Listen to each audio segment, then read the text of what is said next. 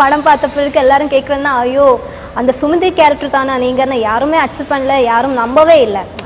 எல்லாரும் கேட்குறேன்னா ஐயோ இந்த சின்ன பொண்ணு அதோட சின்ன பொண்ணு இருக்கே, எல்லாருக்கும் டவுட்டு தான் சுமதி தானான்னு. எல்லா படங்களையும் வந்து பயங்கர மனசுக்கு கஷ்டமாக இருக்கும், எல்லா பேர் ஃபீல் பண்ணுவாங்க. ஆனால் நான் அறம் படத்தில் மட்டும்தான் நான் பார்க்குறேன், ஒரு 100 பேர் ஃபார் எக்ஸாம்பிள் 100 பேர் வச்சுக்கோங்க, 100 பேரில் 90 பேர் அழுகிறேன், ஒரு 10 பேர் வந்து அந்த கண்ணீட்டுனால வந்து கண்ணில் தேங்கி நிற்கிது. ஸோ இந்த மாதிரி ஒரு சக்ஸஸ் வந்து நான் அறத்தெலாம் பார்த்தேன். ஸ்டார்டிங்கில் எனக்கு அவ்வளோ இன்வால்வ் இல்லாமல் தான் நான் இருந்தது. ஆனால் போக போக வந்து இந்த மாதிரி விஷயங்கள் இருக்குது, என்னோட குழந்தை வந்து அதுக்குள்ளே போயிட்டு இருக்குது, எல்லாமே விஷயங்கள் இருக்குது. ஓகே நைஸ் ஸ்கிரிப்ட் அண்டு இது நல்ல ஒரு மெசேஜ் வந்து நம்ம மக்களுக்கு கொடுக்கணும். நயன்தாரா மேமும் இது வரைக்கும் பண்ண கிளாமரஸ் ரோல் எல்லாம் ஒதுக்கி வச்சுட்டு ஒரு வேறு விதமான ரோல் பண்ணியிருந்தாங்க. ஸோ நயன்தாரா மேம் அஸ் ஆடியன்ஸாக உங்களுக்கு ஸ்க்ரீனில் பார்க்கும்போது எப்படி இருந்தது? இல்லை, எங்களுக்கு அங்கே ஷூட்டிங் ஸ்பாட்டில் பார்க்கும்போது தெரிஞ்சது பயங்கர டிஃப்ரென்ஸ் இருந்தது. ஏன்னா வந்து அவங்க அதுக்காக வந்து ரொம்ப டெடிக்கேட்டாக இருந்தது, அவங்களோட நார்மலாக இருந்த பாடி லாங்குவேஜ் வந்து டோட்டலாக சேஞ்ச் பண்ணியிருப்பாங்க. எனக்கு ரொம்ப பிடிச்சிருந்த அந்த என்னோட இன்ட்ரோடக்ஷன் சீனில் வந்து ரொம்ப பக்கா லோக்கலாக வந்து என்னோட ஹஸ்பண்டு கிட்ட கேட்குறேன் ஒரு கேள்வி, என்ன கேட்கும்போது நான் திரும்பி சொல்லும் ஐயா என்ன அப்படி இல்லை பக்கா லோக்கலாக இருக்கும், அது ரொம்ப பிடிக்கும். லைக்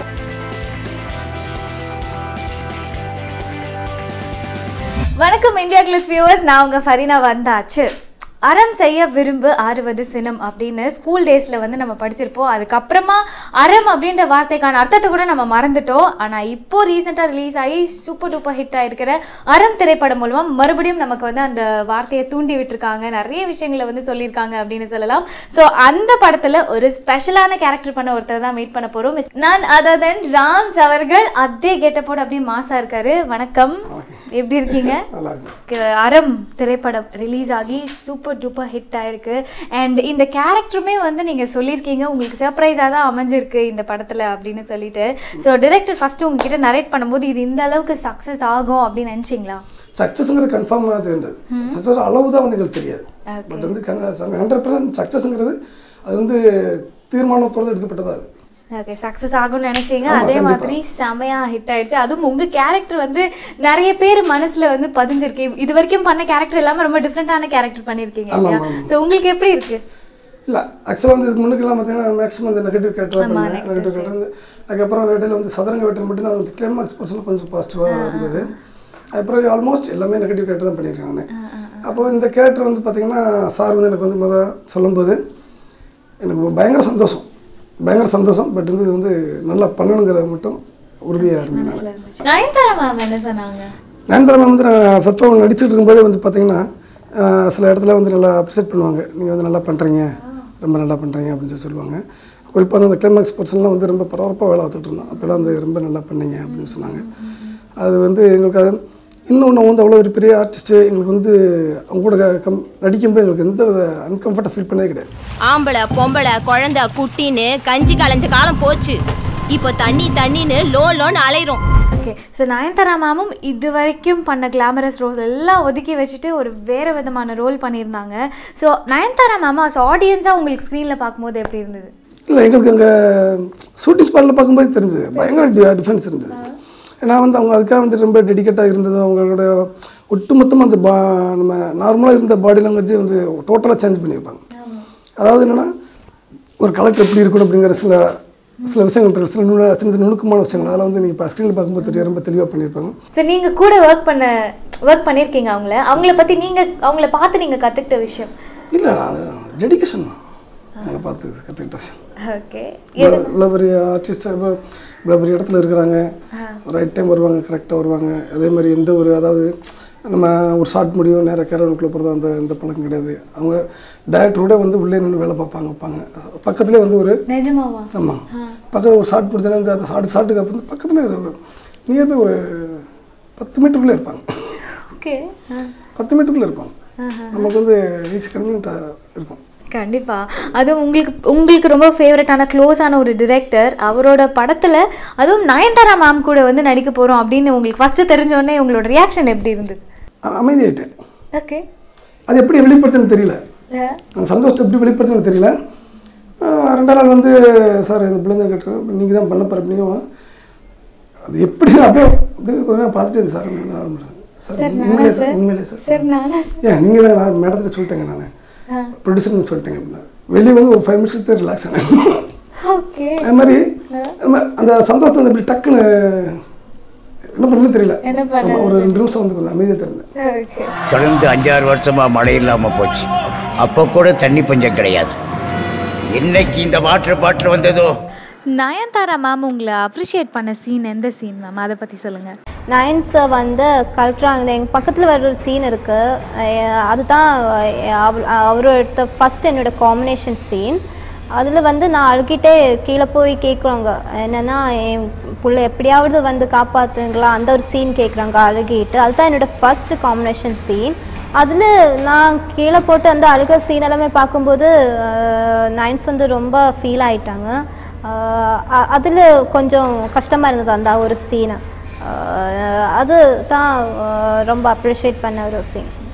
நம்ம lady super star Nayanthara ma'am கூட ஒர்க் பண்ண எக்ஸ்பீரியன்ஸ் எப்படி இருந்துச்சு?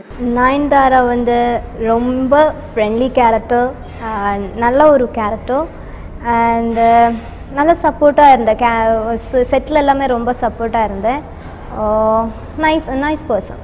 இவ்வளோ சின்ன வயசில் வந்து ஒரு அம்மா கேரக்டர் பண்ணியிருக்கீங்களே, அது எப்படி அக்செப்ட் பண்ணீங்க, எப்படி இருந்தது? அதான் ரொம்ப கஷ்டம். என்னென்னா படம் பார்த்த பிறகு எல்லாரும் கேட்குறேன்னா ஐயோ அந்த சுமதி கேரக்டர் தானே நீங்கன்னு யாருமே அக்செப்ட் பண்ணல, யாரும் நம்பவே இல்லை. எல்லோரும் கேட்குறோன்னா ஐயோ இந்த சின்ன பொண்ணு அதோட சின்ன பொண்ணாக இருக்கே, எல்லாருக்கும் டவுட்டு தான் சுமதி தானான்னு.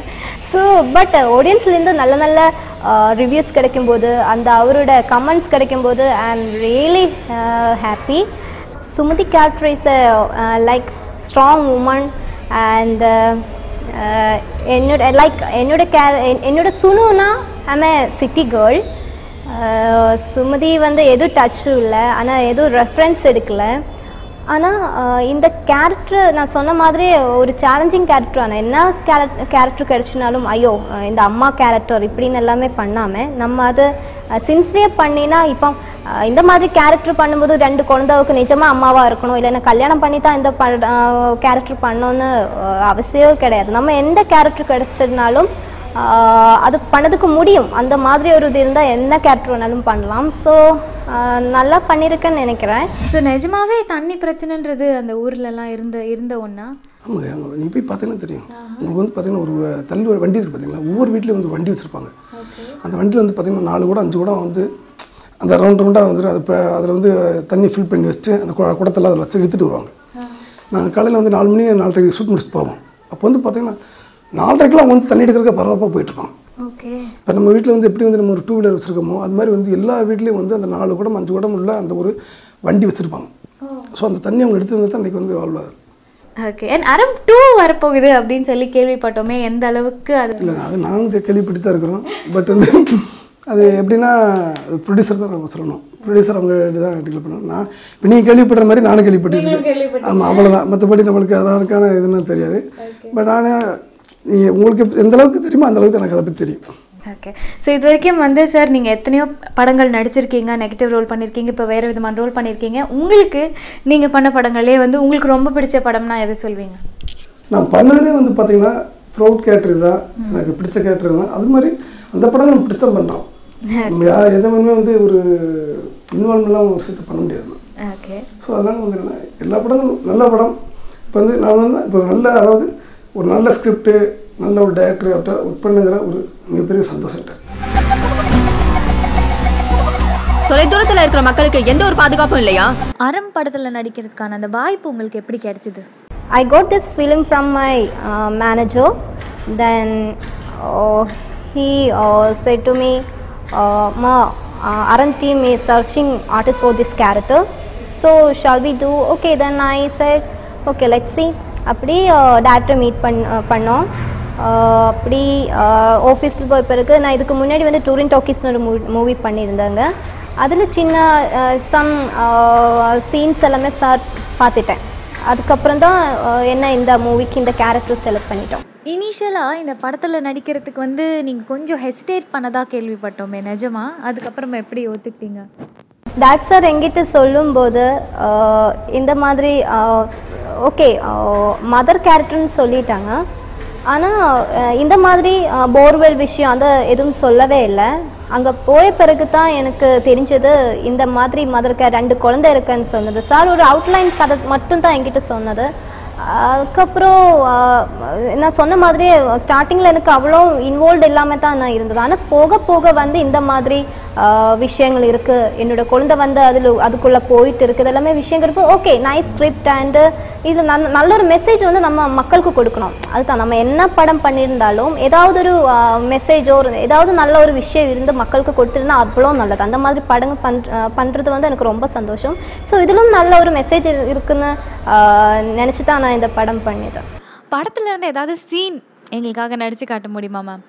இந்த வேஷத்துலையா? ஐயோ கடவுளே, எனக்கு ரொம்ப பிடிச்சிருந்த அந்த என்னோட இன்ட்ரோடக்ஷன் சீனில் வந்து ரொம்ப பக்கா லோக்கலாக வந்து என்னோட ஹஸ்பண்டு கிட்ட கேட்குறேன் ஒரு கேள்வி. என்ன கேட்கும்போது நான் திரும்பி சொல்லும், ஐயா என்ன அப்படி இல்லை, பக்கா லோக்கலாக இருக்கும். அதுக்கு ரொம்ப பிடிக்கும். லைக் சுமதி, இட்ஸ் நவ் ரொம்ப ஹார்ட் டச்சிங்காக இருக்கிற ஒரு கேரக்டர். இப்போ சுமதி, இப்போ சுனுவா சுமதியான I am very confused. Okay sir, அதாவது படங்கள் ஒரு பக்கம் இருக்கு. இதுக்கு முன்னாடி வந்து அசிஸ்டன்ட் டைரக்டராக ஒர்க் பண்ணியிருக்கீங்க, மூவிஸ்லலாம் இருந்திருக்கீங்க. உங்களுக்கு வந்து எது ரொம்ப பிடிச்சிருக்கு? ஸ்க்ரீன் முன்னாடி வரது பிடிச்சிருக்கா இல்லை பின்னாடி ஒர்க்? முன்னுக்கு பின்னுக்கு அப்படிலாம் கிடையாது. எந்த தொழில் பண்ணாலும் அதுக்கு நேர்மையாகவும் உண்மையாக இருக்கணும் தான். ஸோ இந்த அறம் படம் வந்து நிறைய பேர் மனசில் ஒரு பெரிய தாக்கத்தை ஏற்படுத்தியிருக்கு. ஸோ உங்களுக்கு வந்து நீங்கள் நடிச்சிருக்கீங்க, ஒர்க் பண்ணியிருக்கீங்க, அது இல்லாமல் பின்னாடியும் அதை வந்து அதில் இருக்க சிச்சுவேஷன்ஸ் எல்லாம் பார்த்துருக்கீங்க. ஸோ உங்களுக்கு எப்படி இருந்தது? என்ன மாதிரியான தாக்கம் இருந்தது உங்களுக்கு? அறம் படம் வந்து கமிட் ஆன பிறகு வந்து நான் வந்து அந்த மீன் டைம் வந்து எந்த படம் கமிட் ஆகல. ஓகே. ஏன்னா வந்து கோபி சார் வந்து இவ்வளவு பிரச்சனைகளுக்கு இடையில் வந்து ஒரு மிகப்பெரிய படம் பண்ணுறாரு. படம் பண்ணும்போது நம்ம எங்கன்னா கமிட் ஆகிட்டு ஒரு சில விஷயங்கள் வந்து டேட்ஸ் பிரச்சனைகள் சில விஷயம் வந்துடக்கூடாது. வந்து படம் முடிச்சுட்டு தான் வேறு எங்கேயும் கமிட் ஆகுங்கிறது வந்து ரொம்ப தீர்மானமாக இருந்தது. ஓகே. ஸோ இந்த படத்துலையும் அவர் கூடவே ஒர்க் பண்ணியிருக்கீங்க எல்லாருக்குமே. Okay, super. அவர் வந்து நிறைய ரெஃபரன்ஸ் எல்லாம் எடுத்திருப்பார்ல, இந்த மாதிரி ஒரு தரமான படம் கொடுக்கணும் அப்படின்றதுக்காக, இந்த விஷயத்தை எல்லாரும் மனசுலையும் புகுத்தணும் அப்படின்றதுக்காக. ஸோ அந்த டைமில் அவரோட நீங்கள் இருந்திருக்கீங்களா? இல்லை, அதான் சார் பேசிக்காகவே என்னென்னா, பேசிக்காக வந்து பார்த்திங்கன்னா நம்ம வந்து இந்த சொசைட்டிக்கு வந்து ஏதாவது ஒரு வழிவெளியில் நம்ம வந்து ஒரு விஷயம் சொல்லணும். ஸோ அதுக்கு தான் வந்து சார் வந்து இது முன்னும் பல விஷயங்கள் வந்து மக்கள்கிட்ட வந்து போராட்டங்கள் மூலமாக வந்து சொல்லியிருக்காரு. ஸோ சினிமா மூலமாக அந்த போராட்ட குணத்தோடு தான் இருப்பார். ஒரு காலத்தில் ஜனங்க வாந்தி பேதி கால்ரா வந்து செத்த மாதிரி இப்போ தாகம் எடுத்து கொத்து கொத்தா தாக. கத்தி படம் இருக்கு இல்லையா, அது வந்து கோபி சாரோட படம் அப்படின்னு சொல்லிட்டு நடுவில் ஒரு இஷ்யூ வந்து போயிட்டு இருந்தது. அதை பற்றி சார் ஏதாவது டிஸ்கஸ் பண்ணியிருக்காரா அவங்க கிட்ட? கோபி சார் வந்து எங்கிட்ட இந்த கதை சொல்லும்போது அட் ஸ்டார்டிங் டைம் லைக் ஒரு அவுட்லைன் மட்டும்தான் சொல்லியிருந்தாங்க, மொத்தமாக சொல்லவே இல்லை. என்ன நினைக்கிறேன்னா மேபி இந்த ஒரு இஷ்யூ நடந்தனா இருக்கலாம். சாருக்கு மனசுக்குள்ளே எப்போவுமே அந்த பயம் இருந்தது. பட் முன்னாடி நான் பண்ண அந்த டூரண்ட் ஆஃபீஸில் வந்து முருகதாஸ் சார் ரொம்ப அப்ரிஷியேட் பண்ணிட்டாங்க. என்னை பொறுத்த வரைக்கும் 2 பேருமே ரொம்ப ஃப்ரெண்ட்லி. நம்ம இந்த மீடியில் இருக்கும்போது அவரு எனிமீஸ் இல்லை, இந்த மாதிரி பிரச்சனைகள் எல்லாமே இருக்குது, அதனால் பண்ணதுக்கு முடியல, அப்படி எதுவுமே இல்லை. எனக்கு கிடைச்சின கேரக்டர் வந்து நல்லா பண்ணணும்னு தான் என்னோட ஒரு மைண்டில் இருக்கிற அந்த ஒரு இது. இந்த படத்தில் உங்கள் பர்ஃபார்மன்ஸை பார்த்துட்டு நிறைய பேர் வந்து உங்களுக்கு நேஷ்னல் அவார்டு கிடைக்கும் அப்படின்னு சொல்கிறாங்க. இதை பற்றி நீங்கள் என்ன நினைக்கிறீங்க? அதுதான் இப்போ வந்து சொன்ன மாதிரி now I got lots of love and lots of respect from Tamil audience. நிறைய இப்போ FB ஆனாலும் என்னோட பேஜில் ஆனாலும் லைக் ட்விட்டர் எல்லாமே நிறைய மெசேஜ் வருது. லைக் நான் அங்கே சுனுவே இல்லை, லைக் ஒரு சுமதி அந்த மாதிரி. இப்போ என்னை கால் பண்ணுறதும் வந்து சுமதி. என்னோட வீட்டில் என்னோட அம்மா வந்து என்னை கால் பண்ண சுமதி அம்மா தான் கால் பண்ணுறேன். நான் அங்கே அம்மா ஆகிட்டேன். அதே மாதிரி இப்போ மக்களுக்கு எல்லாமே நான் சுமதி தான். ஸோ எல்லோரும் சொல்லணும் அம்மா கண்டிப்பாக அவார்டு கிடைக்கும்னு சொல்லணும். But கிடச்சின்னா I am happy. But it's like all God grace. So நான் கடவுள்கிட்ட அது ப்ரே பண்ணணும், கிடச்சின்னா ஐ எம் ஹாப்பி. இந்த படத்துல நீங்க ரொம்ப கஷ்டப்பட்டு பண்ண சீன் ஏதாவது இருக்கா? ரொம்ப கஷ்டப்பட்டேன்னா like I was running barefoot over thorn bushes and my eyes only focus on the camera at the same time. ஏன்னா ஹெலிகேம் இருக்குது, எல்லாமே 2-3 கேமராஸ் இருக்குது and have to run over a farmland. அது வந்து எனக்கு ரொம்ப கஷ்டமாக இருந்தது. too difficult for me and that were my legs paining too much and dehydrate. அந்த சீன் முடித்த உடனே நான் வந்து ஹாஸ்பிட்டல் அட்மிட் ஆகிட்டேன்.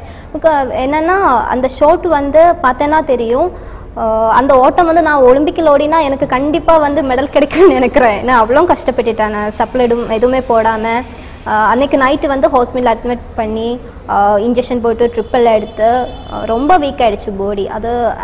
ஸோ தேட் ஷோட் ஐ ஆம் டோன்ட் ஃபார்கெட். அது எப்போவுமே மெமரியில் இருக்கும். அது கொஞ்சம் கஷ்டமாக இருந்தது அந்த ஒரு சீன். சரி, இந்த அரம் படத்தோட தாக்கத்தை நீங்கள் எப்படி பார்க்குறீங்க? இந்த சென்னைக்கு வந்து அந்த 17 வருஷத்தில் வந்து பார்த்தீங்கன்னா நான் நிறைய படம் பார்த்துட்டே இருந்தேன். நம்ம தொழிலாக தானே பார்த்துட்டு இருக்கும்போது பார்த்தீங்கன்னா எல்லா படங்களையும் வந்து ஒரு சில படங்கள்லாம் வந்து பயங்கர மனசுக்கு கஷ்டமாக இருக்கும். எல்லா பேர் ஃபீல் பண்ணுவாங்க, ஃபீல் பண்ணிட்டு போவாங்க. அது கிளைமாக்ஸில் ஃபீல் பண்ணுவாங்க, ஒரு இன்டர்வியூ ஏதாவது இடப்பட்ட ஒரு இதில் எதெல்லாம் ஃபீல் பண்ணுவாங்க. ஆனால் நான் ஆரம்பத்தில் மட்டும்தான் நான் பார்க்குறேன். ஒரு 100 பேர் வந்து ஃபார் எக்ஸாம்பிள் 100 பேர் வச்சுக்கோங்க, 100 பேரில் 90 பேர் அழுகிறோம். கண்டிப்பாக ஒரு 10 பேர் வந்து அந்த கண்ணீர் துணியால் வந்து கண்ணில் தேங்கி நிற்கிது. ஸோ இந்த சக்ஸஸ், இந்த மாதிரி ஒரு சக்ஸஸ் வந்து நான் அறத்தலாம் பார்த்தேன், வேறு எங்கேயுமே நான் பார்த்தேன். ரொம்ப பெரிய விஷயம் ஆக்சுவலா. ஸோ அதுக்கு வந்து ஒவ்வொரு கேரக்டர்ஸ் மட்டும் இல்லாமல் பிஜிஎம், மியூசிக் எல்லாமே சேர்ந்து சப்போர்ட் பண்ணியிருக்காங்க. ஒட்டுமொத்த அதாவது எல்லா டிபார்ட்மெண்ட்டுமே அது ஒரு டீம் ஒர்க் தானே. எல்லா டிபார்ட்மெண்ட்டும் அவங்க வேலையை ரொம்ப தெளிவாக பண்ணியிருக்கிறது அந்த அவுட்புட் ஆகும். கண்டிப்பாக சூப்பர். ஸோ இந்த அளவுக்கு தாக்கம் இருக்குது. நாங்கள் இவ்வளோ பேசுகிறோம் அப்படின்னா படம் வந்து எந்த அளவுக்கு இருக்கும் இது வரைக்கும் பார்க்காதவங்க கண்டிப்பாக தியேட்டர்ஸில் போய் படம் பாருங்கள். தேங்க்யூ.